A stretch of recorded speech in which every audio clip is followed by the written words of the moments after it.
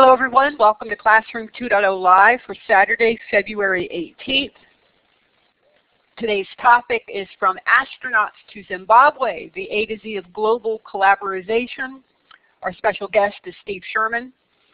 The show hosts are Peggy George, I'm Lori Moffett, Tammy Moore, and Paula Noggle. Thanks to Tammy Moore for doing the closed captioning for us. And if you want to use the closed captioning, click on the CC up in the title of the audio video panel and you'll get another window that will let you see what's being said as we go along. I'm going to turn the mic over to Paula Noggle, who will now introduce Steve Sherman, our special guest, and ask him the newbie question.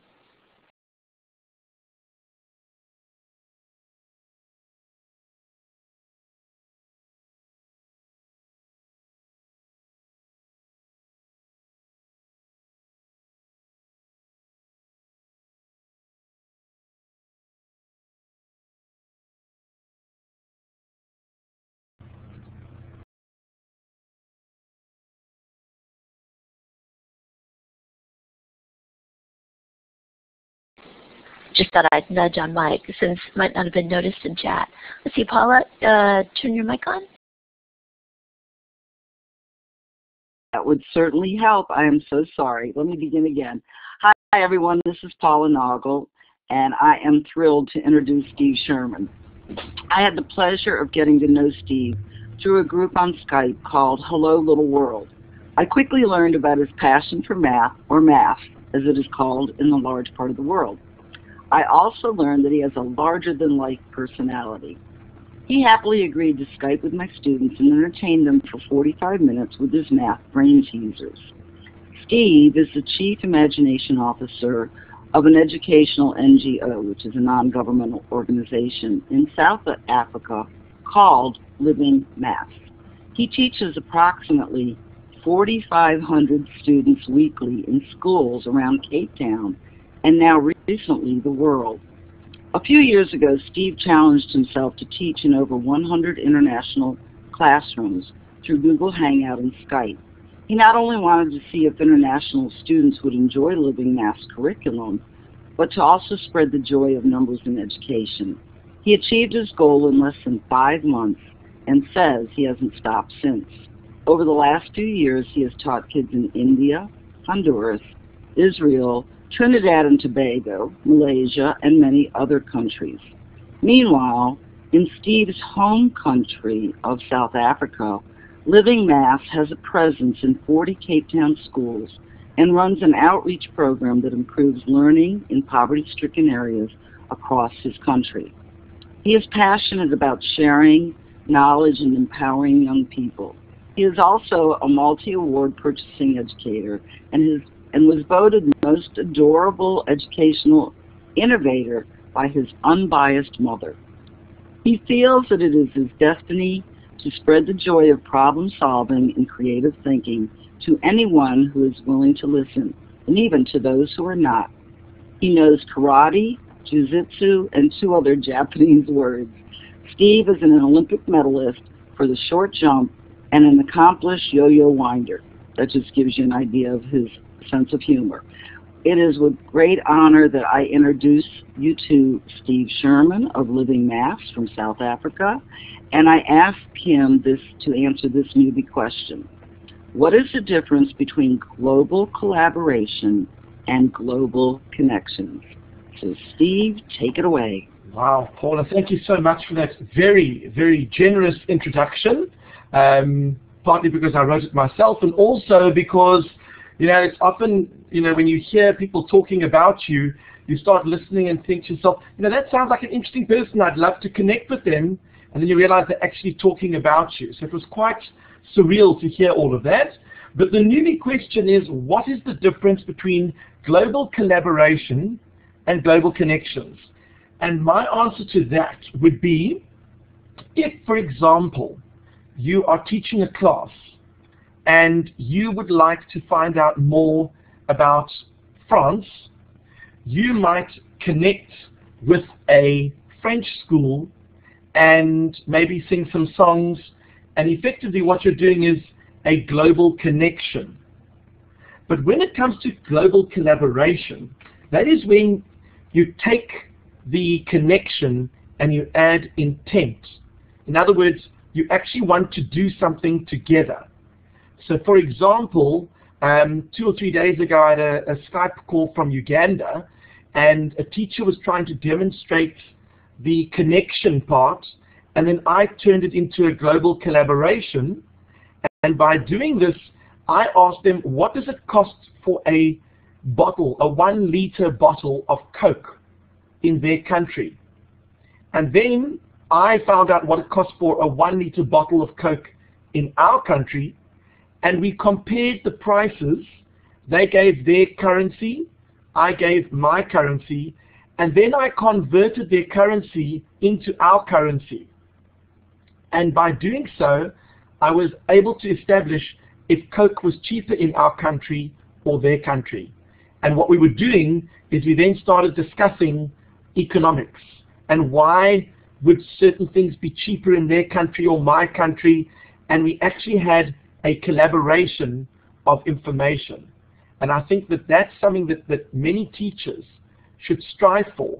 That it's not just, I mean, you obviously first have to make your connection, but afterwards you go for the global collaboration.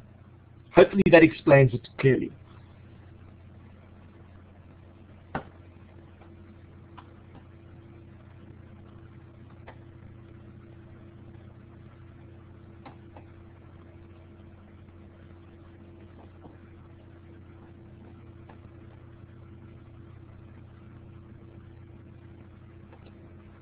Am I taking it that you would like me to carry on and do my presentation? Absolutely, Steve. You just carry on. All right. Do you just remember that if you give me a platform, it might never end? But anyway, let us start off. All my contact details are obviously available on this page and in all the other connections that Paul and Peggy have put out for you, and Laurie as well.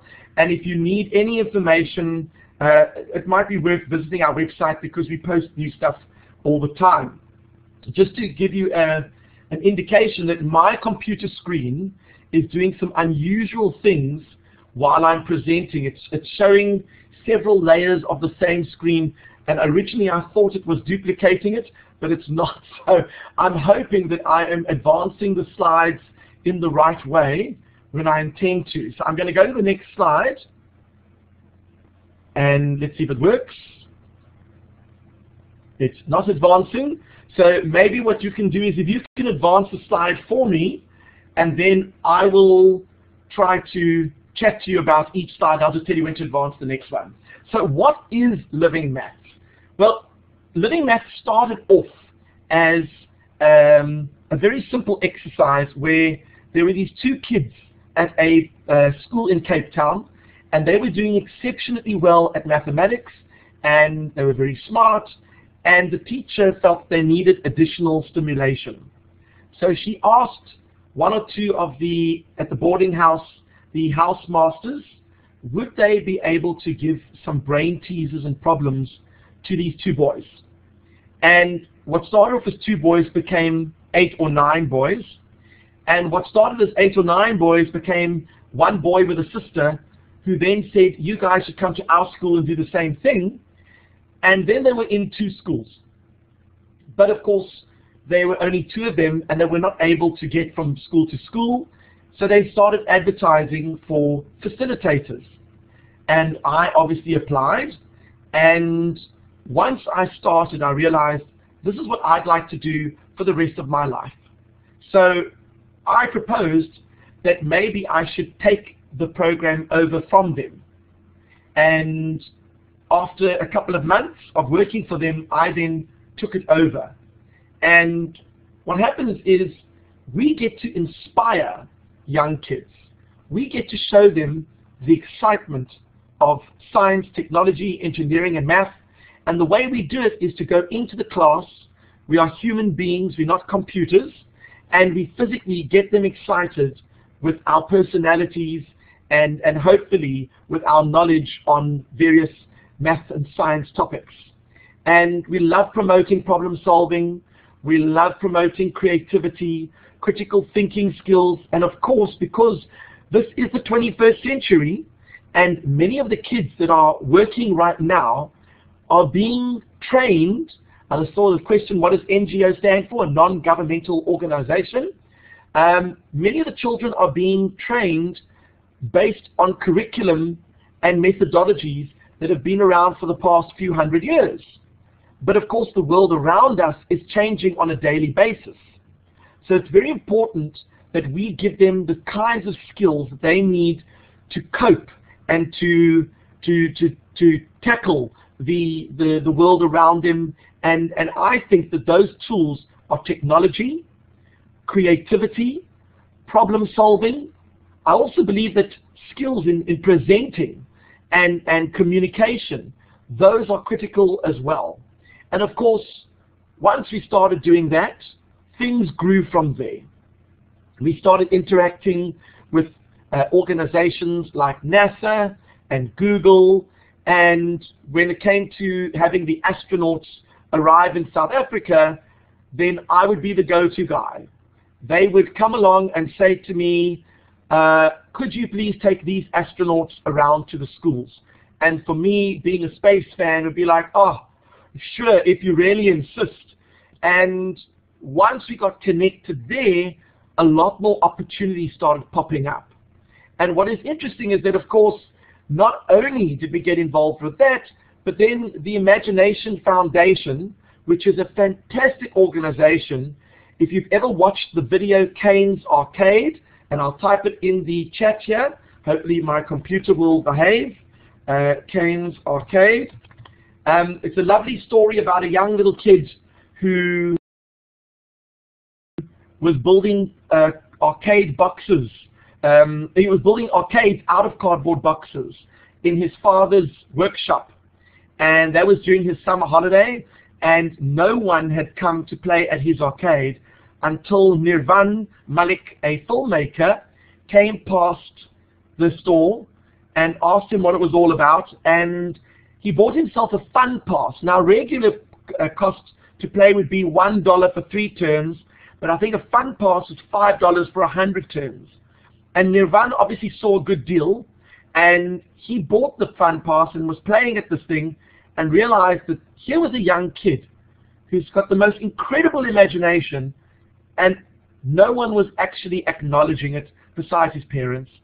So what Nirvan did was he organized a flash mob, and the whole of Los Angeles came down to the father's workshop to play at his arcade. And there were hundreds of people all busy playing his arcade. There were such cute machines, and he would climb into the box, and if you'd won, then he would push the tickets out through the hole, and then he had all his own toys from his room that he had up on the wall that you would swap for the tickets, and it was just the most ingenious thing. And what happened was, because of this video that went viral, people donated money. And once they started donating money, they reached enough money to cover his college fund. And then, of course, and only being 9 years old, that would be quite substantial money by then, they had a surplus. So they decided to form the Imagination Foundation. And the Imagination Foundation is there to promote creative thinking and learning to build. It's a bit of a maker movement. There's a little bit of coding and all aspects of using your mind and developing your mind. And we were nominated as one of the first 30 chapters around the world. And if you've got any chapters wherever you are, there is no cost.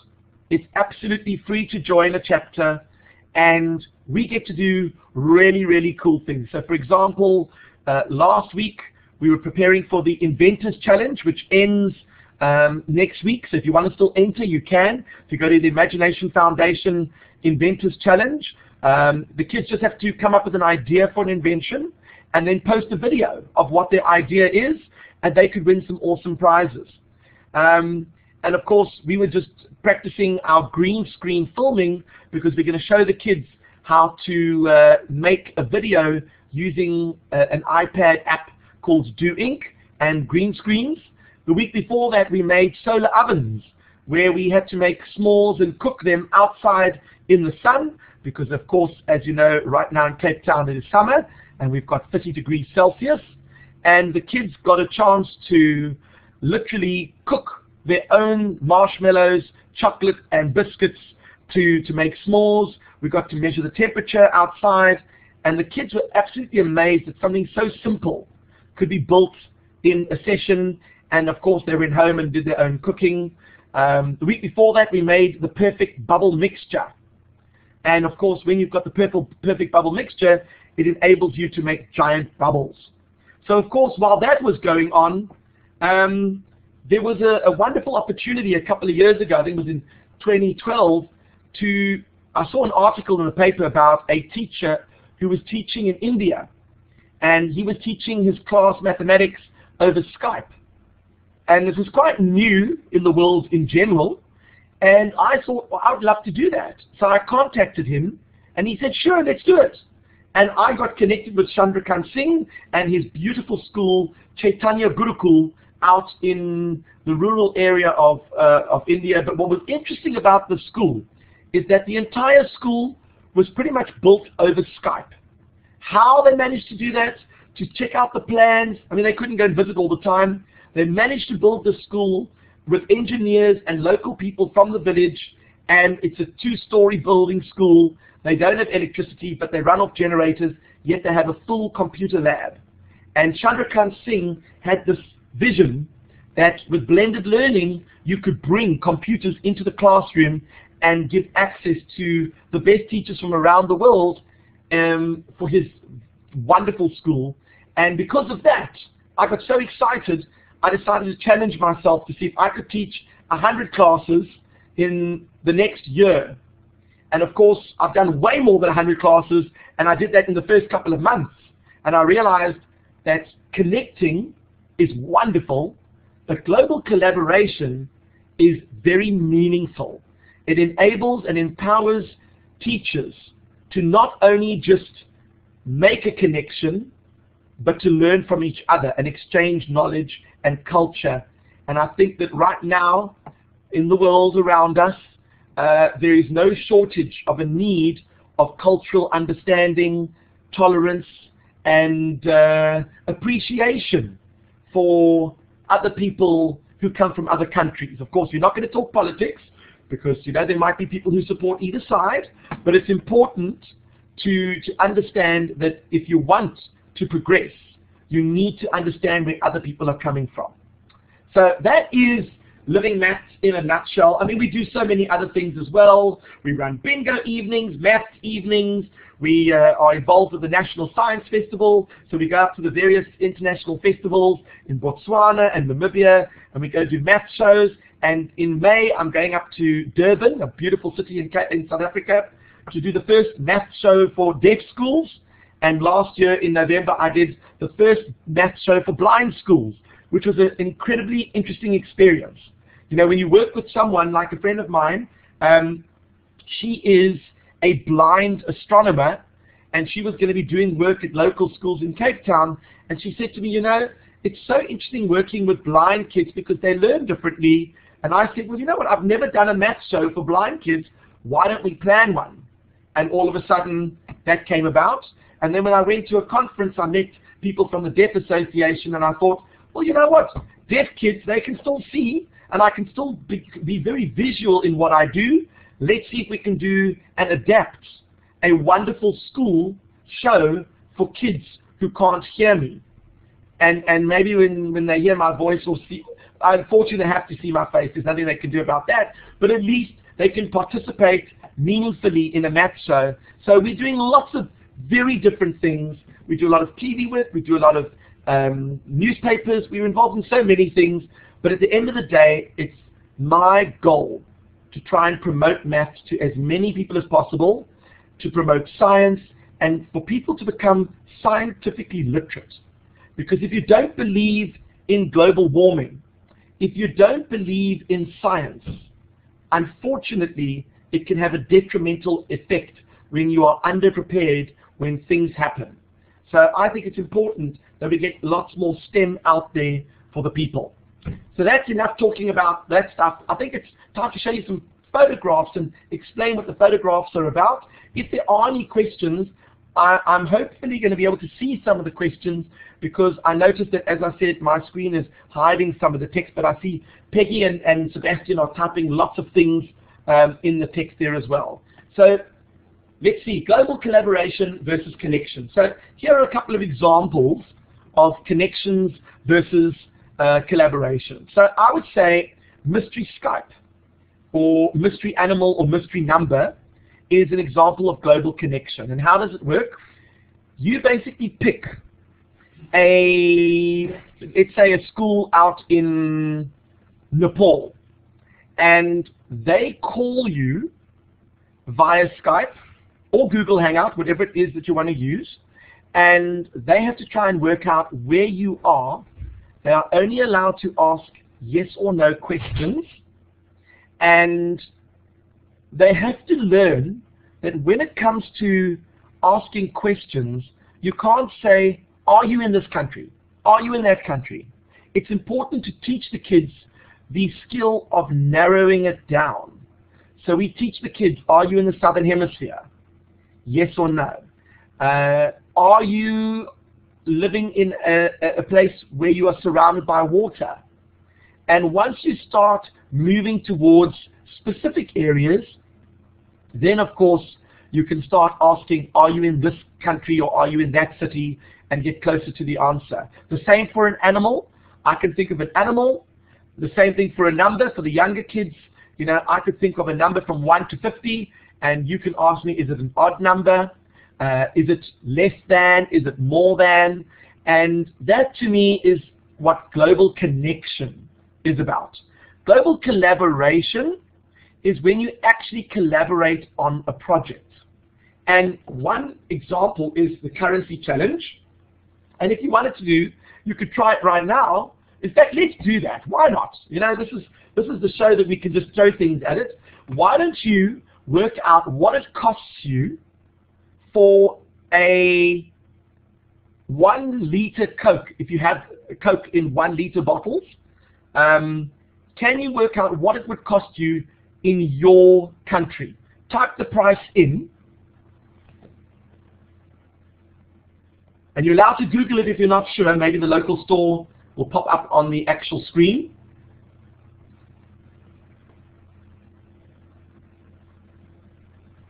And I know that for us, 1 liter of Coke, do you know the 1 liter is what is that? It's almost a pint. You know, a bottle of Coke.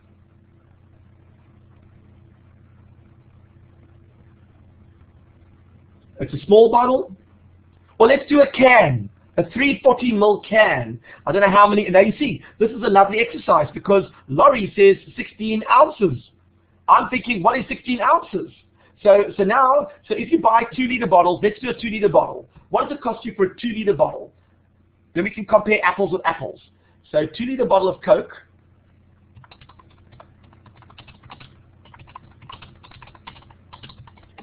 I'll just quickly work out the price over here. And according to my list over here, all right, I know what it costs me. Hopefully you know what it costs you. Mine is going to cost 16 Rand and 49 cents.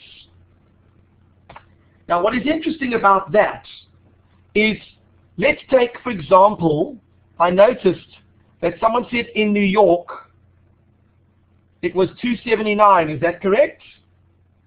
And I see $1.58. Wow, it varies in price all over the place. That's quite a large discrepancy between prices in the US. Okay, let's take $1.58 at Walmart. So if I had to do a quick calculation, $1.58, and I multiply it by 13 Rand 40 to the dollar, your Coke is going to cost you 21 Rand. If I compare my rands to yours. And that's very interesting. $2.27, let's just work out what that would be. 227 times 13 Rand 40, that's what it was a couple of days ago. 30 Rand for a 2 liter Coke. So that's almost double the price that we would pay for it in South Africa. And of course, Sebastian said it would cost 50 cents. In India, so if we had to do 50 cents, multiply that by 1340, Sebastian will cost him R6.75. That's almost half the price, or just under half price for us. So India is definitely the cheapest. New York is definitely the most expensive.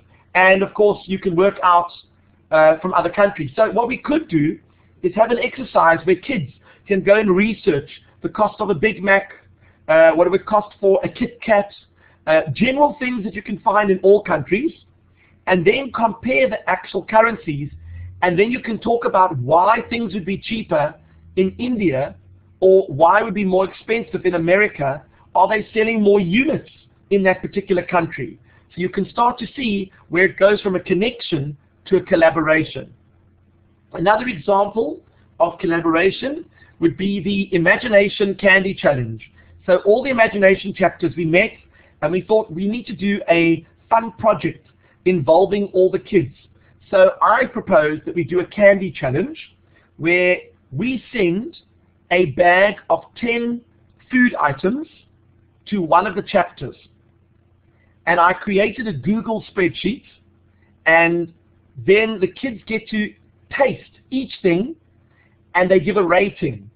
And then the facilitator takes the average rating for each item. And then they put the ratings on the spreadsheet, and then that chapter will send a bag to another country, and it'll have obviously things from their country.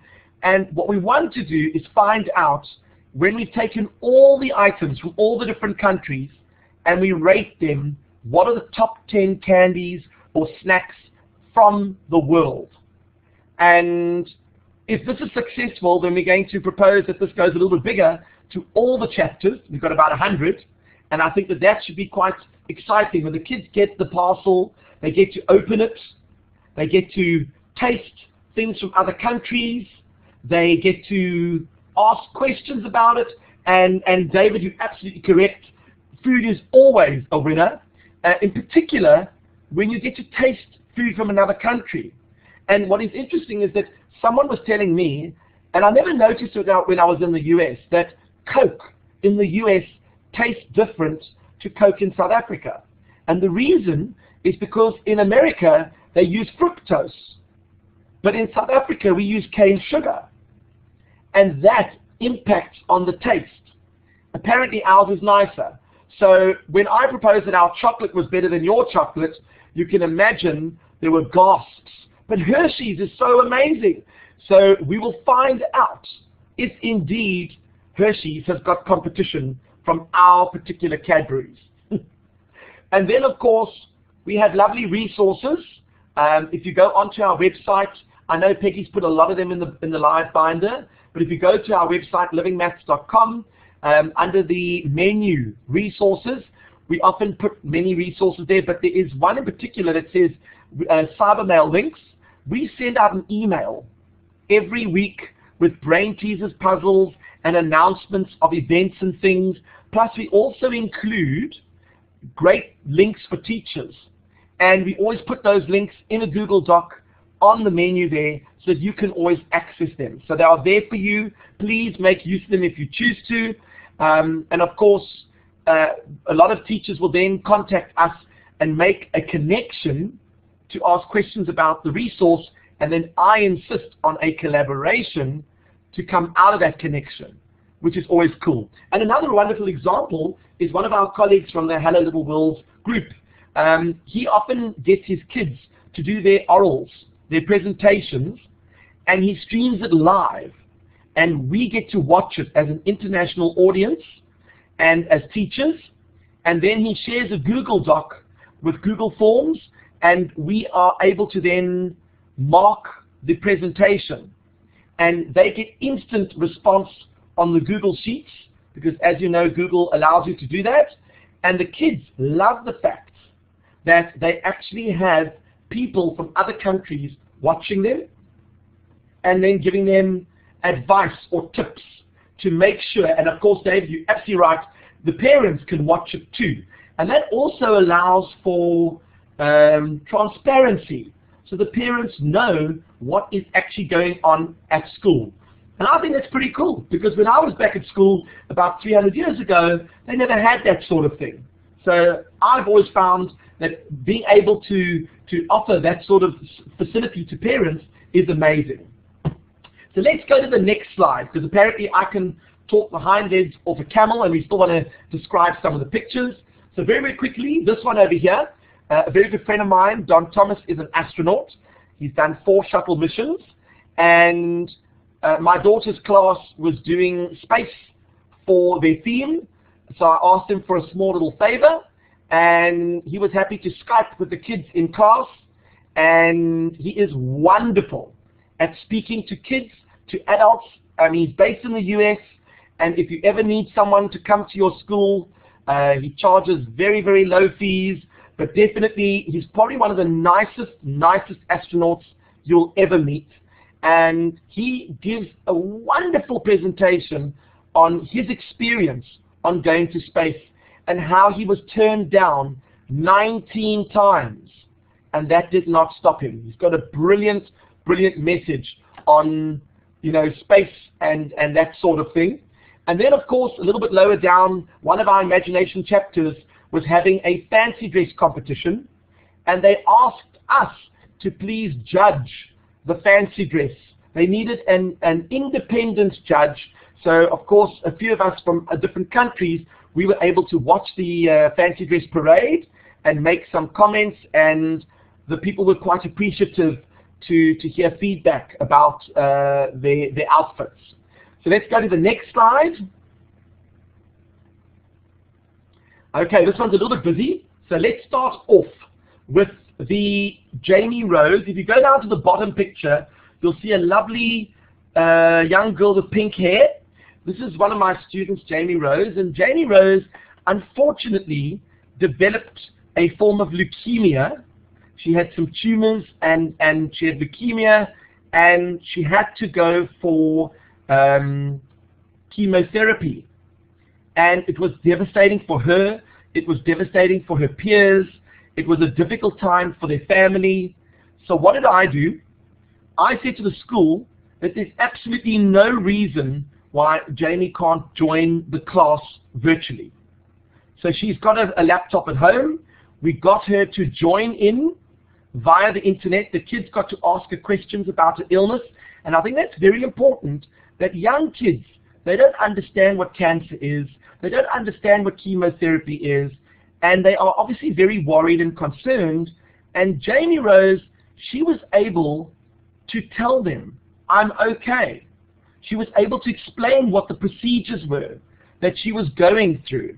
And I think that from that point of view, it allayed their fears. It made them feel a bit more calm and relaxed. But they also felt very special because Jamie Rose was participating in class. And she managed to complete the year, and she did very, very nicely because she was able to keep up with all the work. And it was always a delight to have her join our classes as well, because she's a very special girl, that one. And unfortunately, she did have a relapse, and she's been in Austria for the past year getting treatment. But the good news is that so far it's all been good, and she's coming back to Capetown in, I think, about 2 weeks' time. So we are all very excited about her arrival. And we've got this rivalry going because she claims to be a good chef, and I've told her she can soak up all the culture she wants, but when she comes back to Capetown, she's going to get a butt kicking in the kitchen, because I'm going to cook a meal that, and she can't use her mom as an unbiased judge. Forget it. We have to have a real panel of judges to determine who actually made the best food. And then, of course, to the left of that picture, there's a young girl holding up a piece of paper. This was one of my favorite activities. A colleague of mine in Denmark asked me, could I please run a lesson on reading in Danish for his slowest readers? And I had to remind him that I don't speak Danish. I don't even know a word of Danish, but I have eaten many apple Danish, and apparently that doesn't count. So he said to me, come up with something original.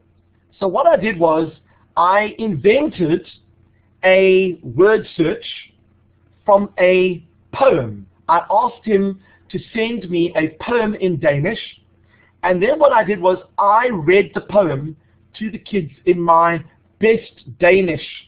And of course, since I can't read it, my pronunciation was pathetic, and they were in stitches. They were laughing, and I would say, well, if I can't read it properly, can you help me?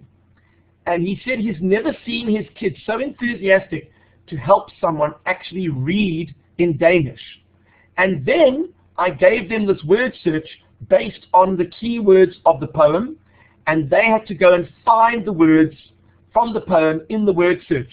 And they would have to come up and actually show me on the piece of paper where they found specific words. So there was an online collaboration between two teachers and our classes, where I was teaching kids to improve their Danish, and I could not speak a word of Danish. So I enjoy that sort of activity. And of course, if you go along to the other photographs very briefly, you'll see just above Jamie Rose's picture, there's a group of kids in assembly. They asked me to please do a math show at the school, and I said, unfortunately, for me to get there in the traffic and get back to go and do my other show, it wasn't viable. But if they were willing to do it online, I'd be happy to actually do the show over the internet. And they said, well, that would be fantastic. So they got all the kids into the hall, and I did a full-on show over the internet. And some people say, but don't you have to physically be there? And the irony is that no, if you use the technology wisely, you can certainly get a wonderful message across. And they all participated, they all enjoyed it. And what was interesting is when I got to the school the next week, many of the kids who I'd never met before came up to me to say hello because they remembered me from the presentation. So it just shows you that it can still be meaningful even though it's done digitally. And then of course, to the left of that, we have a young girl with her hand up in the air. I often conduct regular classes each week, and every now and again we invite schools from around South Africa, all the world, to join us. And in doing so, they get to participate in a fun living maths lesson. And if there's time, at the end, I'll give you guys a brain teaser to give you an example of the type of stuff that we do with our kids. And there above, we had one of our regular classes, and we brought another class in from another country, and the kids got to ask each other questions about your favorite music, about your movies, your food, your dancing, your sports, and they got to actually learn about each other's culture, which was great fun. To the left of that, just above, we had a teacher's workshop up in Johannesburg. Just because they're in a different city doesn't mean that you can't run a workshop over the internet. And what I do is I use Google Hangout because it allows me to stream it live on YouTube as well, so more people can benefit. And then when the actual session is over, you have the YouTube video to share with people as they need it. And of course, we put a lot of those on our website on livingmaths.com. And finally, the top right, even though Esti is quite far away, I was still able to join in on the fun. A couple of my colleagues were running a session, and they were talking about global collaboration. And the best way to do that is to bring teachers in from around the world to show people what it's like. And I noticed that 44% of you indicated that you hadn't connected. I hope that you are going to email me and we're going to get your first connection going, because once that happens, you are going to get so hooked, you're going to start to look at other opportunities, and you will probably want to connect with other experts in the classroom or teachers from other parts of the world. Okay, let's go to the next slide. I know it was quite short. I don't know if I've got too many left. This one, of course, is really, really great. One of the most amazing things is when you go into the poorest areas in South Africa, they really don't have much. And they haven't seen the internet. Many of them have not seen computers. And in the bottom right-hand corner, this was a group of kids out in a township called Gugulethu. And I got my iPad out and connected to a class in America. And they could not believe that they were talking live to America that day. They couldn't believe that the people on the other side were actually in America. And they were asking questions, and because they were both in grade 7, they found that there were so many common things that they shared, which I think is absolutely amazing. It's so nice to open people's eyes to what the rest of the world is like. And that's how you break down walls. That's how you break down barriers, when people get to know each other and realize we're just people on each side. And then, of course, Kahoot. I know many of you have probably played Kahoot. If you have not played Kahoot, you should go and slap your wrist now and go and sign up ASAP. Kahoot is a wonderful online quiz platform. We work very closely with the Kahoot team. I've got a chance to work with the CEO, Johan, and because of all my feedback that I gave him, he flew from Norway to Capetown to meet me, and a lot of the developments within Kahoot have been because of discussions that we've had. And being an ambassador of Kahoot, I've even had a chance to now test out the new Jumble feature, and if you haven't tested that out, oh, you must definitely go and try that out. So, and I see there are some questions there, and I will get to that as well. The Kahoot up on the top, that was basically working with a group of kids who don't have devices. So how do you play Kahoot in South Africa when I've got the Kahoot quiz, but the kids do not have a device? And the answer is quite simple. What you do is you give each team 4 pieces of paper, 4 colors, and what you do is you put up the question on the board, and each team selects their answer, and they run up with their piece of paper, slam it on the desk, and if they can get there before the time is up, then you count their answer, and if they don't, their answers do not count. And of course, this is a very exciting way to engage the kids, because you can make sure that everyone on the team gets a chance to be a runner. You can get the kids in the class without technology to just play the game, and it really, really is amazing. Now, there was a question, and if I can get my screen refreshed, maybe I can see that question about normal days in classrooms. Let's see. What is a normal day? Okay, that's a better idea. A normal school day in South Africa, and how do you manage the time difference when you do these collaborations? Good question. So a normal school day starts at about 8-ish, 10 past 8, depending on which school you're at. Maybe some of them are 8:15, and they go throughout the day.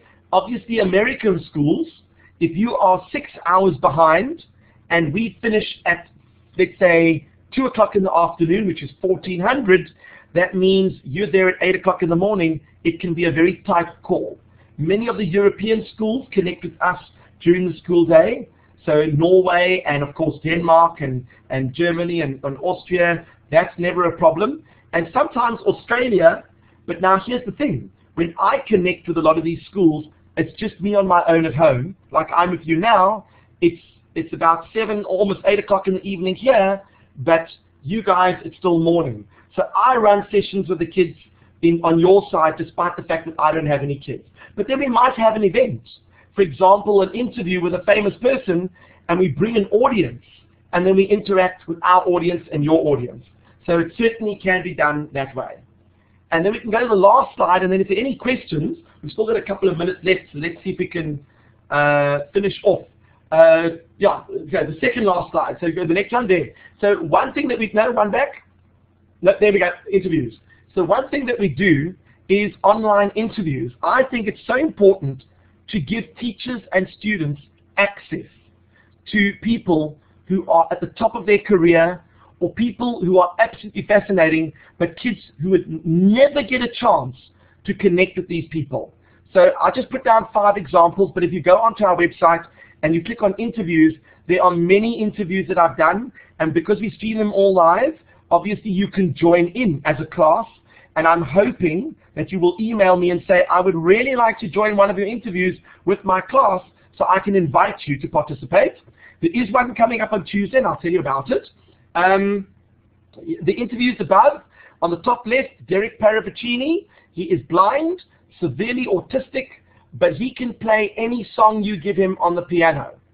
And not only that, you can name the key, and you can name the genre, and he will switch the song into that key and that genre. He is unbelievable. And if you watch the interview, he's just the most incredible guy. you go down below, you've got Phil and his lovely daughter, Emma. These two, he started Daddy Hair Factory. So he started being a single dad, he started doing his daughter's hair and started putting videos up on YouTube for other single dads to learn how to do their daughter's hair. And that led to him launching the Daddy, I think it's called the Daddy Hair Factory, where he literally has trained dads to go out and teach other dads to do their daughter's hair. And he says, yes, it is about the hair, but it's more about the bonding and the connection that you have with your child. And he's just the most incredible person, and his videos are going all over the place, all over the internet. So if you get a chance to watch him, he really is entertaining.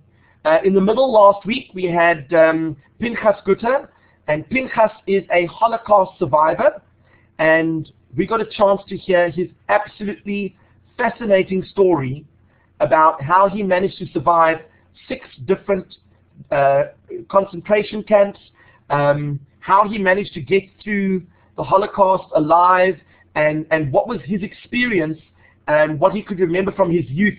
I mean, going into the concentration camp at about 8 years old and coming out at 14, you can imagine for a young boy to see what he had to see, it certainly must have done much damage. But he's the most, I don't know, for his age, to be able to remember everything with such detail, absolutely phenomenal. On top, we have Professor Tim Noakes, who is a well-known sports scientist in South Africa, and he has written many books with regards to sports science and running and drinking water and athletes. But what has happened recently is he spoke about the Banting diet, which is low-carb, high-fat diet. And he was pretty much trying to promote this diet. And of course, when you start promoting something like that, dietitians are up in arms. How can you promote something that could be potentially dangerous? Eating lots of fat can't be good for you. It's dangerous. It's going to kill you. And what actually happens is they've taken him to court for promoting this diet that's been around for 100 years. It's quite similar to Atkins and the others. And people are saying that the results are phenomenal, that their diabetes and all those sorts of things are disappearing. And he was taken to court. And if he wins this court case, the results are coming out the 21st of April. If he wins, they are going to have to go to every single dietitian and every doctor in South Africa, and they're going to have to retrain on what they've been taught. And if you watch the interview, he will talk about the fact that it's not pseudoscience. He's an A-rated, A1 rated scientist. He's been rated like that for the past, I don't know, 12, 15 years. So he really is a fascinating guy. And then if you go down below that, we have the head of NASA. This is Charlie Bolden. I got to meet him when he was in Capetown, and obviously when I asked him for an interview, it was the first time in history that a head of NASA has ever given a Google Hangout interview. They normally only use proprietary software like Zoom and all those sorts of things. But for me, he said he would do it, and he absolutely had a ball. We had schools from all over the world joining in. We had kids asking him lots of questions, and he loves kids, and he was only happy to answer all the questions. And it's not often that you get the head of NASA making himself available. So we often try to interview interesting people, and coming up on Tuesday, we have Sydney Island. She's from the US. She is a girl, she's a scout, a Girl Scout, and she's achieved the highest level that any Girl Scout could ever achieve. And now she's gone to the Boy Scouts, and she's doing all of their challenges too. She has won many, many awards. But the highest achievement you could ever achieve in the Boy Scouts movement is the Eagle Scout. And they won't allow her to do it because she's a girl. And she feels that that is discrimination. So if you would like to join in on that interview, that's happening at 6 p.m. Capetown time. That's GMT +2 for those of you who want to check. And you can always go to worldtimebuddy.com if you want to compare your time with my time. And then in March, I'm going to be interviewing a former neo-Nazi who was part of the white supremacist group in the US, and how he changed his attitude and his feelings towards other people, and then started a non-profit to promote love and not hate. So we've got lots of those interviews coming up, a few astronauts. We've even got the lead actress of the Mars series. So that's going to be coming up soon. And we put all of that on our timetable, our calendar on our website. And you can always check it out. And please email me if you have a class and you want to join in. I'll just bring you into the hangout. We love having you join us. And then the final slide, because I've only got 1 minute left. Let's see what happens. We're going to be doing more interviews. We're going to be doing lots more global collaboration.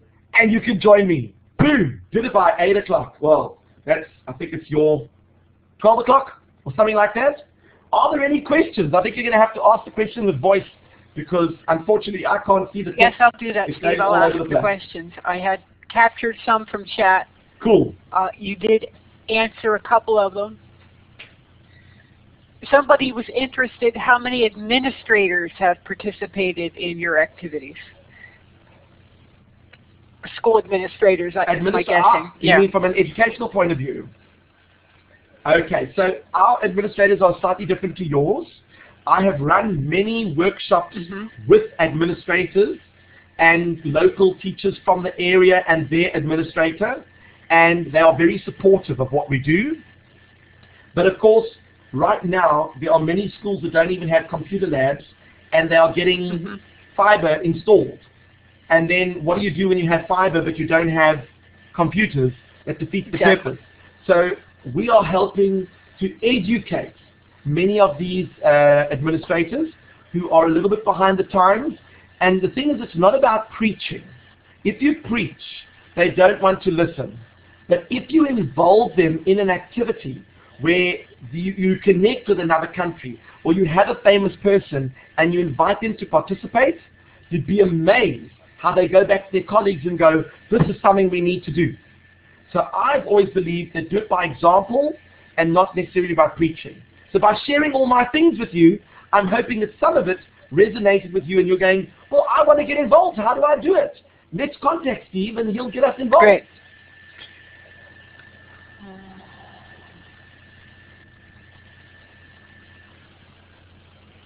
Let's see. You've answered this in the presentation. Peggy asked, you discussed a lot of different things with your collaboration, and it's not just math, correct?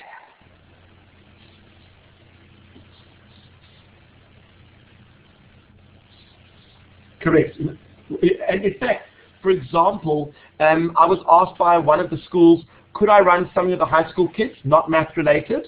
And I ran a wonderful activity called Cafe Dilemma. And if any of you would like the sheets, I'll gladly send them to you. Cafe Dilemma is, imagine kids sitting at a table, and you bring them a menu, but instead of serving them food, you serve them food for thought. So you serve them a topic, for example, capital punishment, and you give them 4 points for and 4 points against. And the points must be compelling, and you give them 2 minutes, and they have to come up with a point. They either have to be for or against. But we all know that it's going to divide the group. We all know that it's going to challenge them. We all know that their opinions are going to then be challenged because they've got preconceived ideas about the death penalty. But when you pose a question like, when you make a point like, but by killing people, are you teaching them that you shouldn't kill? I mean, isn't that hypocritical? All of a sudden they start thinking, well, maybe that's valid.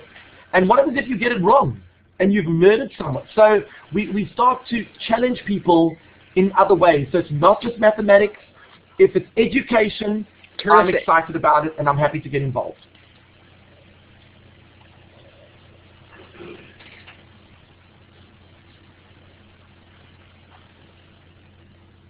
Somebody asked, yes, I've got to Any other questions? read back to the list I have. Somebody asked about the name of the school in India that you first mentioned, I think.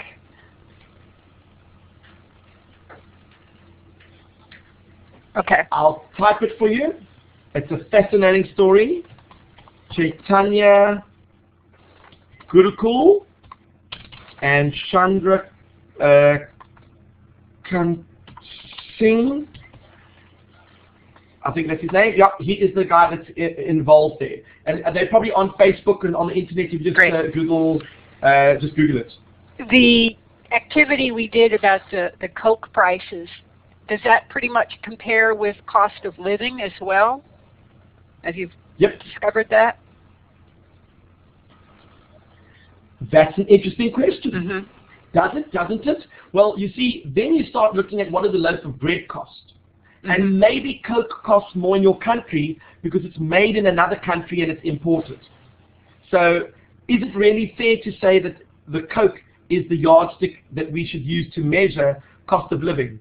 And this is the discussion that comes out of it. The kids are going, no, that's not really a fair way. So what is a fair way? Well, then they say, well, what about rent? What about taxes? What about, I mean, obviously, there's the Big Mac scale. You can go along and look at, I mean, Big Mac's prices are fixed around the world, but even though they are fixed, the prices still will be cheaper to buy it in some countries when you compare Do you pay taxes on Coke in South Africa?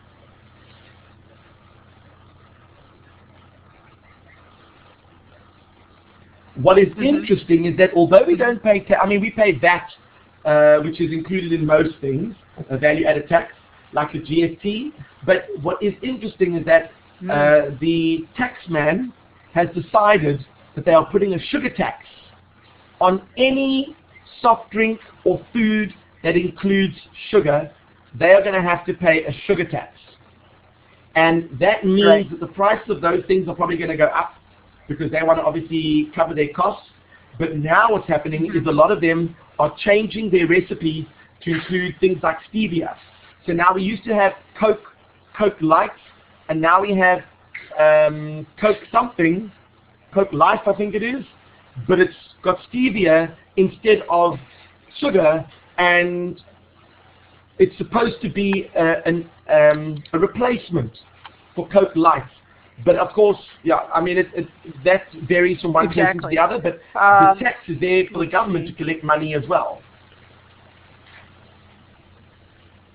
How would we find the contact information for the NASA astronaut that you shared about? Is that on your website? If I recall correctly, Ohio, let me just type in Ohio astronauts. I'll find the link and then I will put it up. Here we go. This is it. It is, let me go back to that page. It is ohioastronaut.com, and all you have to do is mention me, and hopefully, there we go, there's the link. If you contact him with, on the website, just mention me, and hopefully he'll do something nice for you. How do you introduce yourself to these amazing people to get them to agree to be interviewed?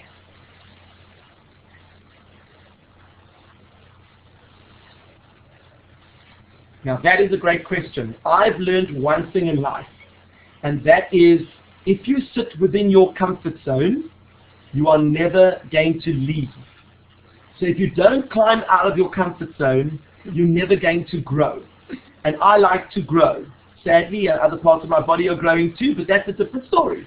I find that if I want to grow as a person, I must also learn that when I ask, people might say yes, and if I ask, they might say no. And you know what? I've come to terms with the fact that the worst thing they can say is no. So I ask. And generally, because people have said yes in the beginning, I then have a history of doing interviews. And then I go and tell people, look, here are examples of the ones I've done. I mean, I've even interviewed the head of NASA, and the people will go, well, if he's interviewed the head of NASA, then he must be worth doing an interview with.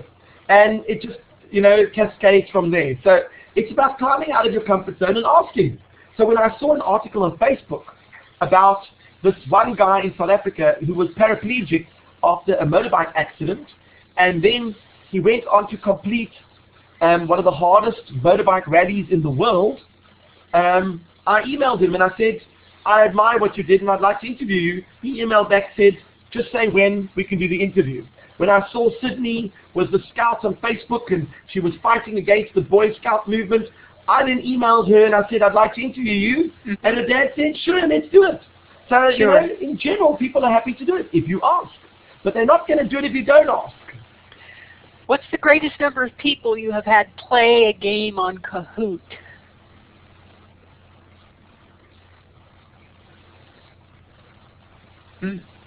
I think one of the sessions I was in, there were about 600.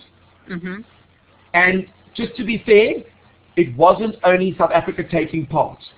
So what we did was we took part in a World Kahoot, and there were several schools. So the one person would then stream the actual screen so that their school could see it, and then they would stream it, and then it would be in a Google Hangout. So people who were watching that on YouTube could also see it. And of course, the people participating in the Google Hangout could see it. And it was a crazy, crazy session. But I think the record is over 3,000 that Johan and his team did in Norway. They had seniors take part in a giant Kahoot. If the teacher wanted to share the link about the video interview on the 21st, where can they find that URL?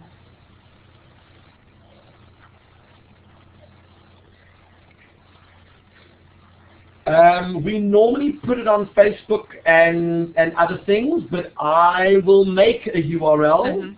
I mean, we've got it on, if you go onto our website, it should be on the calendar, and if you click, there should be a little bit of information, but I will add more information to it in the next few minutes, so that at least you can share that information with your students.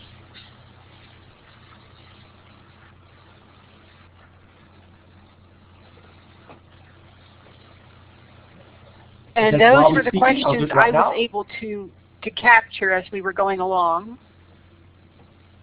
I don't see any others in recent chat. So I think we're going to go ahead and wrap up the show since we went a little bit long. But thanks so much, Steve, for sharing today. I think people learned a lot. Cool. You're absolutely welcome. And thank you for inviting me.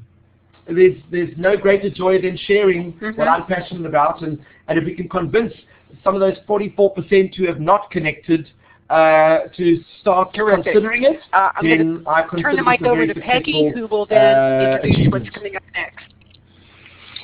Thank you so much, Steve. We are definitely inspired, and we've got lots of things to explore after we close the session. We have some great shows coming up, and I hope you'll all think about coming back to join us. Next week, Brad Spirison is going to come back and give us an update on Participate. They've had a lot of changes, and it's a fabulous place to hold Twitter chats and participate in them. And he's got a new partnership with EdCamps, and he's going to tell us all about that next week. We won't have a show on March 4th, but I hope all of you will think about going to the Global Student Conference. You can still even have your students participate in that. It is a student conference, and the presenters are students, and the theme is STEM and entrepreneurship. So I know that's going to be a fabulous day. March 11th, Jennifer Wagner is going to join us. You may know her from her Projects by Jan.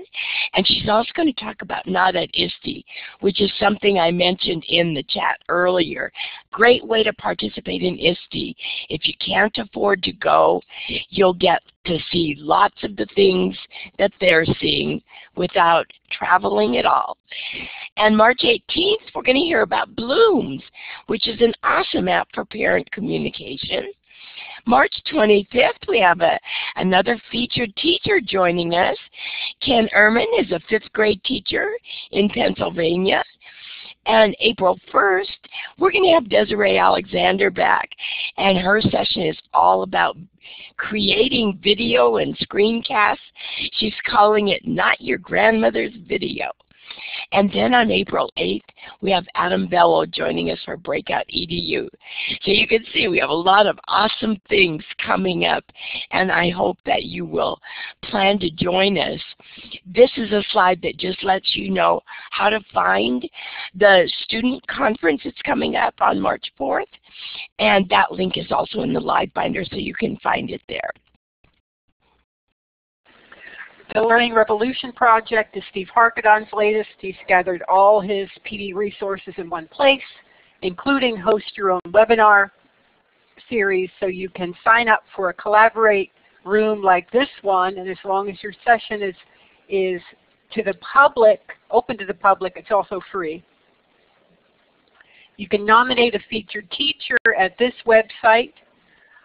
There's also a tab in the resources section of the live binder to do that. You can nominate yourself as a featured teacher for the month. The video collection is on iTunes U at this website, and there's also a tab in the resources area of the live binder, as well as a way to get to the survey for this show. Here's the direct link for the survey. You can take the link in the chat box or from the live binder. At the bottom of the survey, you can request a professional development certificate. It now prints out with your name, thanks to Patty Ruthing, who does that and sends it out. Make sure you request this to be sent to a personal email address. Schools tend to block these from arriving to you. Special thanks to Steve Sherman, to Steve Hargadon, founder of Classroom 2.0, Teacher 2.0, Future of Education, and the Learning Revolution, to Blackboard Collaborate for a webinar platform, and to everyone who participated in the show today. Thanks so much for coming.